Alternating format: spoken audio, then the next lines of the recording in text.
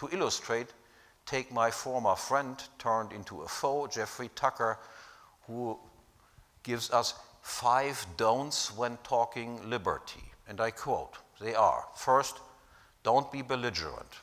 Second, don't presume hatred of liberty. 3, don't presume different goals. And 4, don't presume ignorance. And 5, don't regard anyone as an enemy. Those are the 4 don'ts.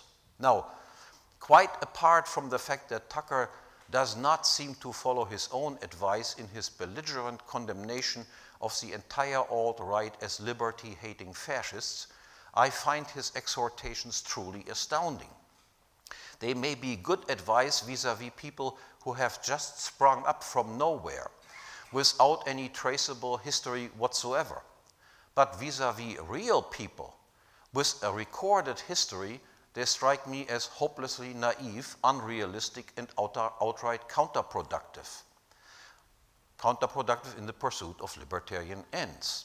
For I, and I assume everyone else here, know of and have met many people in my life who are ignorant, who do have different unlibertarian goals, and who do hate liberty as understood by libertarians. And why in the world should I not regard such people as fools or enemies? And why should I not hate and not be belligerent vis-à-vis my enemies? As a libertarian strategy, then, I think Tucker's advice must be considered simply a bad joke. But surely it is good advice if one seeks entry into the state as some sort of libertarian state advisor. And this may well explain the enthusiasm with which Tucker's humanitarian libertarianism has been embraced by the entire libertarian crowd. Now, outside egalitarian fantasy lands, however, in the real world, libertarians must above all be realistic and recognize from the outset, as the alt-right does, the inequality not just of individuals but also of different cultures as an ineradicable datum of the human existence.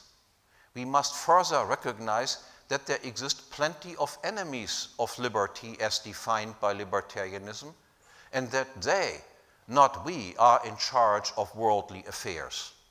That in many parts of the contemporary world, their control of the populace is so complete that the idea of liberty and of a libertarian social order are practically unheard of or considered unthinkable, except as some idle intellectual play or mental gymnastics by a few exotic individuals.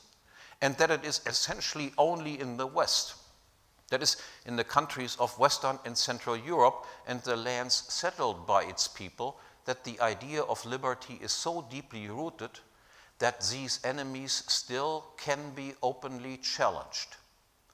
And confining our strategic considerations now only to the West, then, we can identify pretty much as the alt-right has effectively done these actors and agencies as our principal enemies. They are, first and foremost, the ruling elites in control of the state apparatus, and in particular the so-called deep state, or the so-called cathedral of the military, the secret services, the central banks, and the Supreme Courts.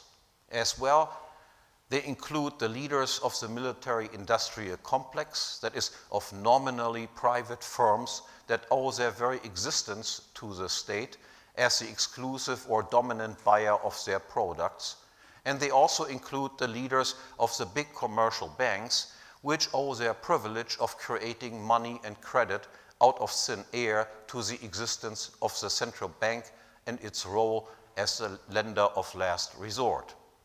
They together, that is state, big business, and big banking, form an extremely powerful, even if tiny, mutual admiration society, jointly ripping off the huge mass of taxpayers and living it up big time at their expense. The second, much larger group of enemies is made up of the intellectuals, the educators and educrats from the highest level of academia down to the level of elementary schools and kindergartens. funded almost exclusively, whether directly or indirectly by the state, they, in their overwhelming majority, have become the soft tools and willing executioners in the hands of the ruling elite and its designs for absolute power and total control. And thirdly, there are the journalists of the mainstream media as the docile products of the system of public education and the craven recipients and popularizers of government information.